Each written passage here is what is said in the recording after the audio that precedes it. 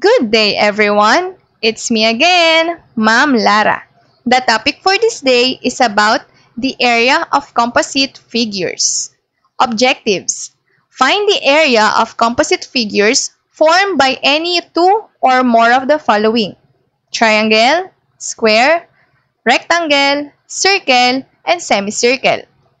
Solve routine and non-routine problems involving area of composite figures formed by any two or more of the following: triangle, square, rectangle, circle, and semicircle.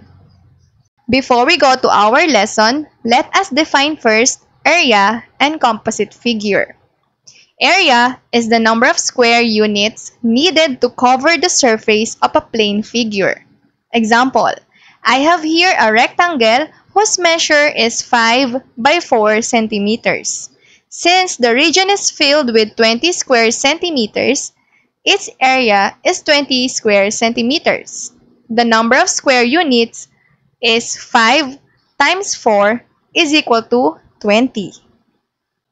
Composite figure is a two-dimensional figure made up of basic two-dimensional shapes, such as triangles, squares, rectangles, circles, semicircles, etc. In this figure, makikita nyo na mayroong triangle and rectangle. Sa figure na ito naman, may tatlong rectangle. These are the examples of a composite figure. I have here a situation. Levi wants to buy a carpet in his living room and hallway. What is the total area of carpet that he needs? Let us analyze and identify the figures. Meron tayong dalawang rectangle based sa ating floor plan. Now, let us find the area of the two rectangles. Let us review first the area formula. The formula to find the area of rectangle is length times width. Remember, length pertains to the longest side of the rectangle, while width is the shorter side. Step 1 is to find the area of rectangle A. The formula is length times width. A equals 8 meters times 6 meters. 8 times 6 is equal to 48. Meters times meters is equal to square meters. A is equal to 48 square meters. The area for rectangle A, or the living room, is 48 square meters. Next step. Step 2. Find the area of rectangle B. Rectangle B, or the hallway. A equals 5 meters times 3 meters. 5 times 3 is equal to 15. Meters times meters is equal to square meters. The area for rectangle B, or the hallway, is equal to 15 square meters. Step 3.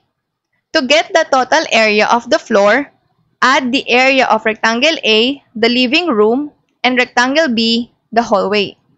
48 square meters plus 15 square meters is equal to 63 square meters. Levi needs 63 square meters of carpet for his hallway and living room. Another example, find the area of the composite figure below. Use pi equals 3.14.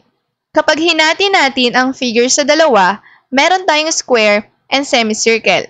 Semi means half. Step 1. Find the area of square. The formula to find the area of square is side times side, or side squared. 15 centimeters times 15 centimeters. 15 times 15 is equal to 225. Centimeters times centimeters is equal to square centimeters. The area of the square is 225 square centimeters. Step 2. Find the area of semicircle. Semi means half. Ang gagamitin nating formula is 1/2 pi r squared. Kailangan nating lagyan ng 1/2 ang formula ng area ng circle dahil semicircle ang ating given. 1/2 times pi times radius squared. 1/2 times 3.14 times 7.5 squared. Saan ko nakuha ang value ng pi? Since pi is a mathematical constant whose value is fixed, fixed ang value ng pi which is 3.14. How about 7.5? Sa given, meron tayong diameter na 15 centimeters.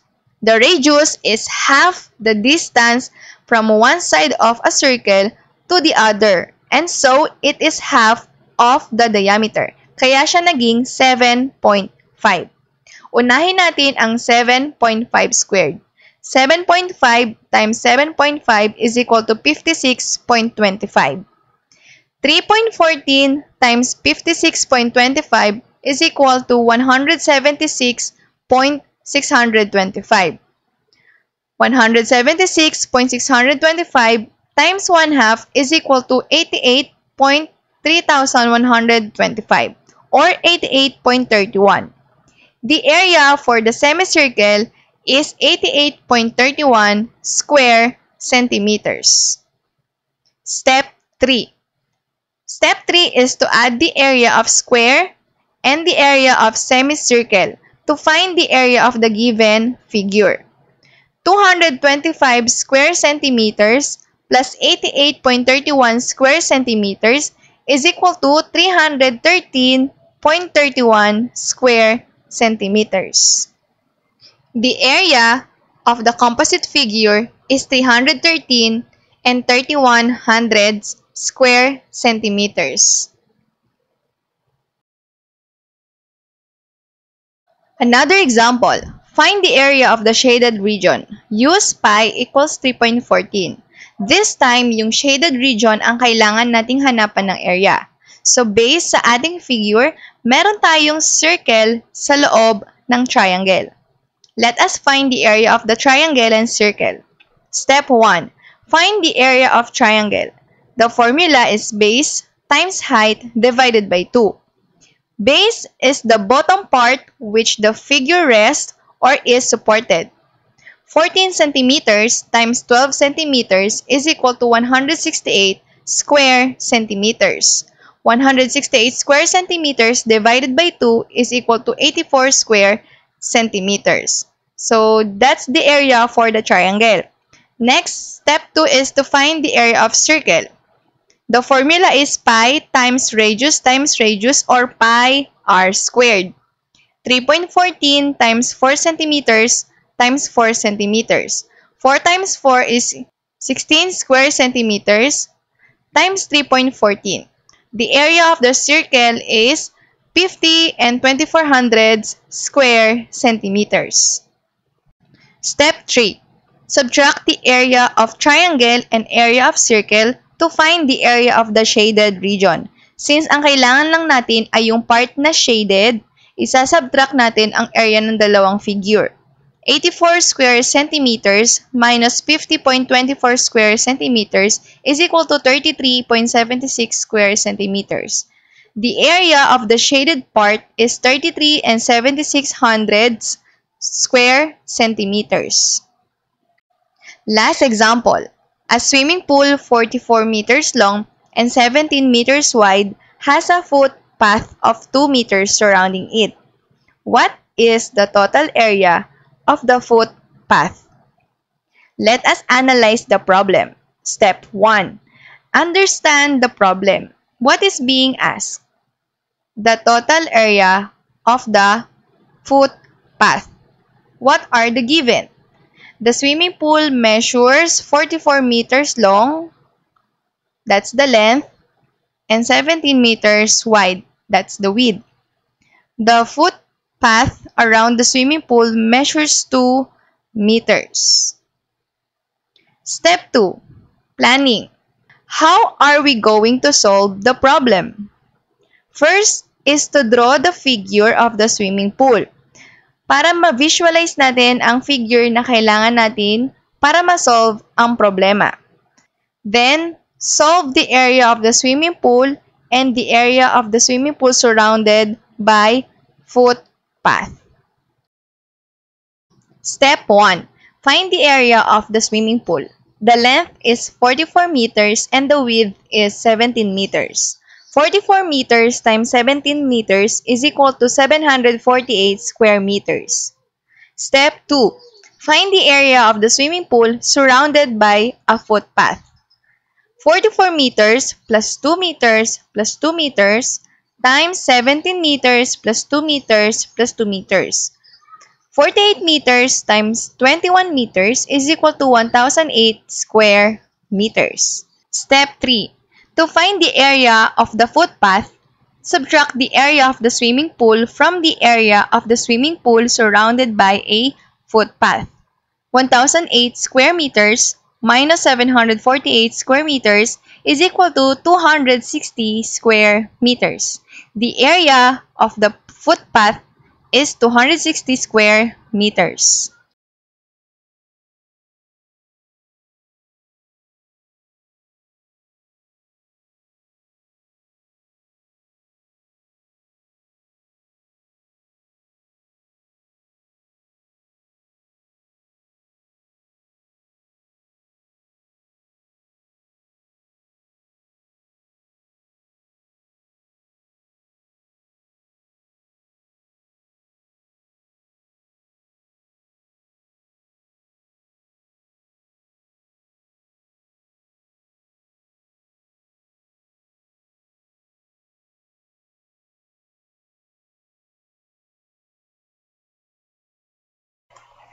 Always remember, Add love, subtract hate, multiply success, prepare to divide and conquer. Enjoy math, enjoy life. God bless and stay safe. See you on my next video. Bye!